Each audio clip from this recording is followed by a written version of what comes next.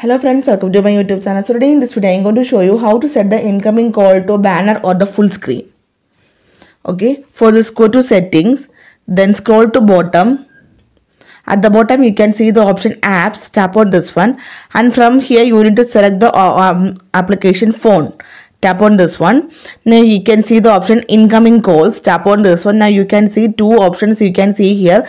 When iPhone is unlocked, display as banner or full screen. Now the banner is selected. So let me make a call to this number. Just wait. So I am going to make a call to this number. Now you can see if you select the banner, then you can see only here. Now you can see. Right? So if you select the option full screen, now again I am going to make a call to this number. Now you can see in the full screen you can see the incoming call. Okay. So simply in this way you can set the incoming call to banner or the full screen.